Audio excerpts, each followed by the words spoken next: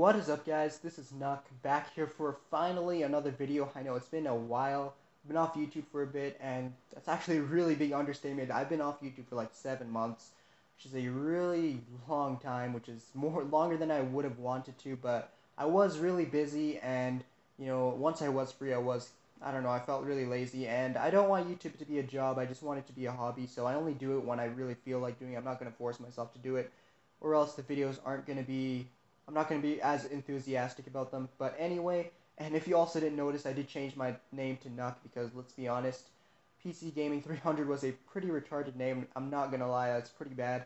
But, I don't know. I don't know why I chose Nuck in the first place, because it was something I went by on PSN and other stuff, so I am used to being called that. And it's not the greatest name, but it's better than PC Gaming 300. But anyway, let's get on to the video. This video is an updated version to my Windows 7 video where I showed you guys how to improve your computer's performance quite drastically. So this is the updated version. It is Windows 10, so I decided, it was time for an updated version of the tutorial 2 operating systems later, so pretty much had to. And I did that video quite a while ago. It was over a year ago, a year and a half ago actually. It's a pretty long time. And I also didn't like the production of that video. I didn't think the quality was the greatest. I mean, a lot of you guys were fine with it, but for me, just watching it, I don't really want to put out something like that. So hopefully not going to be amazing quality, but I'm hoping to put out something that's decent. But anyway, before I waste any more time, let's get on to the video. The first thing, and a lot of this stuff is going to be, if you watched my last computer performance video, or whatever you want to call it, a lot of the stuff is going to be pretty much on repeat. A lot of the stuff I did show, but there is a lot of new stuff, and it's going to put this video together hopefully better than the last one. And as I mentioned in the last video, this is definitely not going to turn your $300 Dell laptop from Kijiji. It's not from Kijiji. It's not going to turn it into like some monster transformer gaming PC worth $25,000, but it will give you that extra performance edge that you need. Maybe help you get some more FPS on your games or whatever, or help you with your video editing so it's not as laggy or whatever. So this will definitely drastically improve your computer's performance, but don't expect it to turn into some killer gaming PC or something. But anyway, before I waste any more time, let's get on to the video. What you want to do first is go to the search Windows thing, and I'm going to be using this a lot, because I really do like this, and it's easy to find stuff. And you want to type in msconfig, and if you watched my last video, I did this as well. Hit enter, and this will open up your system configuration. Now, what you want to do over here is you want to go to the boot tab, and once you're over here, you want to go to advanced options. And where it says number of processors, you want to tick that. By default, it's going to be set to 1. That's what it was for me anyway. You want to set it to the max you have. Mine was 4. What you want to do over here for maximum memory, you want to tick that as well. I don't know why it's at 257, but it should be at like 4,000 for me. And basically, whatever amount of RAM you have, so if you have 8,000, it's basically going to show that in megabytes once you hit this. I don't know why, but I definitely do not have 257 megabytes of RAM. But anyway, I'll fix that later. Oh yeah, you should hit OK there, by the way, but I hit cancel. And what you want to do over here now is where it says no GUI boot, you want to tick that. I mean, this is optional, but it does help with your boot time speed, because basically what this refers to is that, when you turn on your computer and it shows the Microsoft logo and it has the little loading, turning, swirly thing, if you tick this, it's not going to show that. It's just going to be a black screen until your computer is booted up and you get to your login prompt or whatever. So it's not going to show. Not a big deal. I mean, but it does help your boot time. So I'd keep that ticked. If you really care about that, then I guess don't keep it ticked. Now, what you want to do now is go to services, and this is all the services you have now. To click on hide all Microsoft services, you want to tick that, because a lot of the Microsoft stuff is important, and I don't want someone who didn't follow instructions properly to accidentally untick Windows 10 operating system and then blame me for their computer issues. So warning you, just click on this, hide all Microsoft services, and pretty much everything else is not going to be important. And these are all the services that are running in the background. So as you can see, I have a lot of this disabled. So there's update stuff, pretty much anything update related you want to keep unticked, because that's basically stuff that just prompts you for updating, and it's pretty annoying and it takes away from your performance. And anything that you see that is important, I just keep it ticked. Avast, I don't need that to be running, but I do for it since it's a good antivirus, so I just keep that there. And then what you want to do next is go to the startup tab.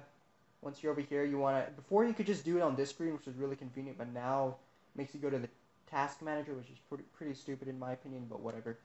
So you want to click on that, and this is going to show your startup, the stuff that's going to start. So these are all of the applications that start up when you turn on your computer, just without you doing anything. They just start up by accident, not by accident, but they start up automatically, and then they run in the background after it starts up as well, and slows down your computer performance.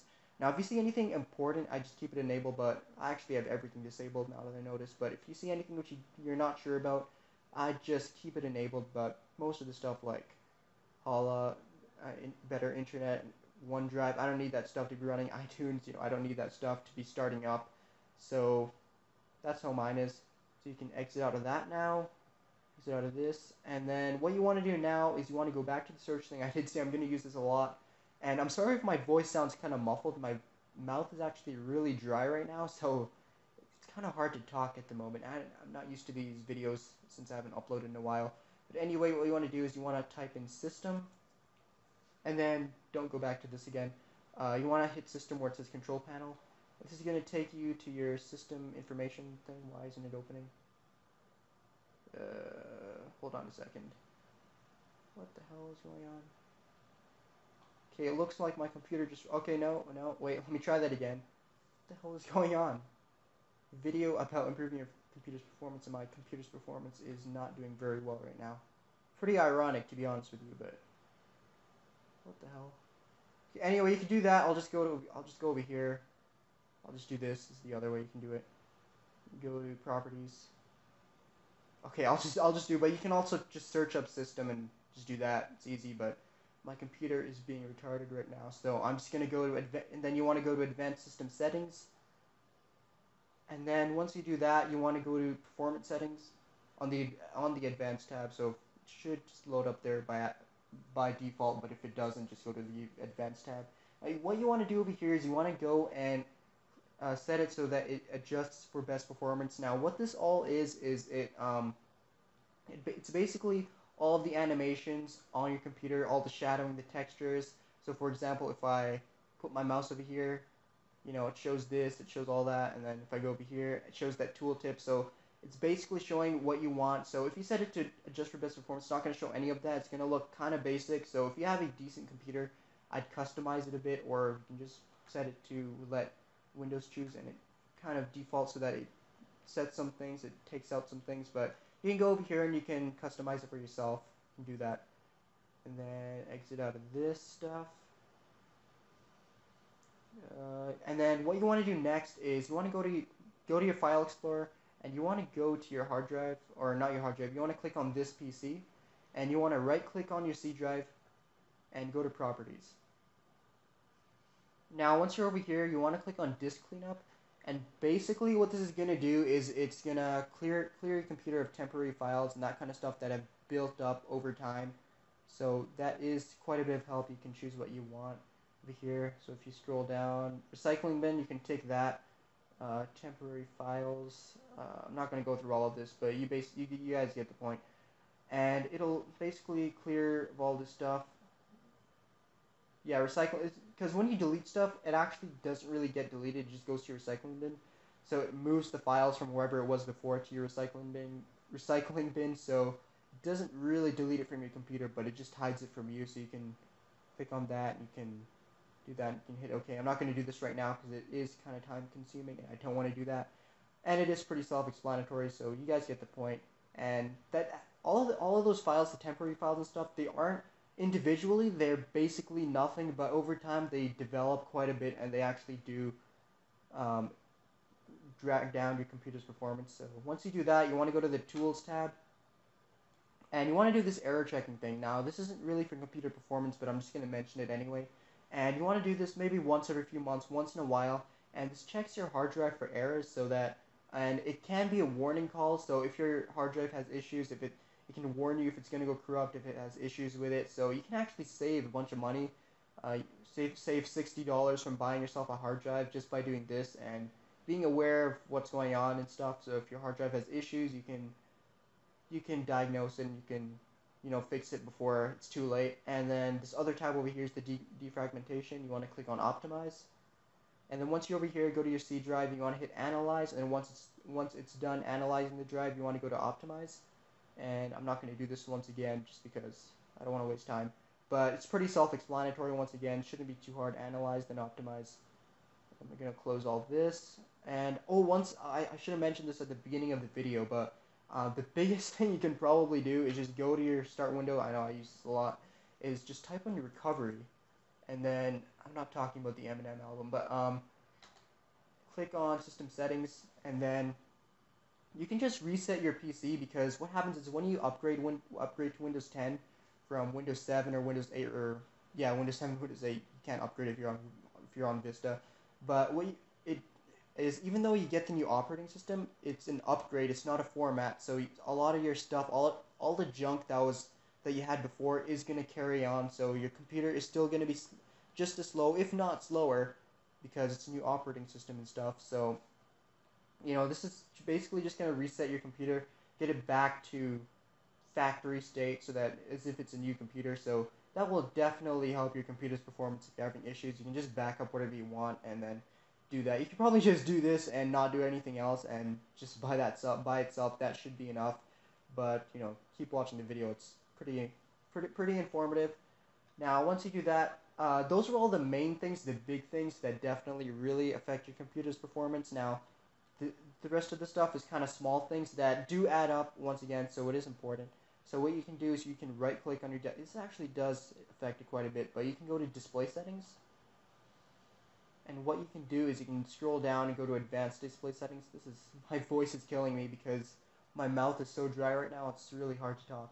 But anyway, go to resolution, and then over here you can set it. Now, don't go all the way down to 800 by 600, because then there's just going to be like a box about like this big.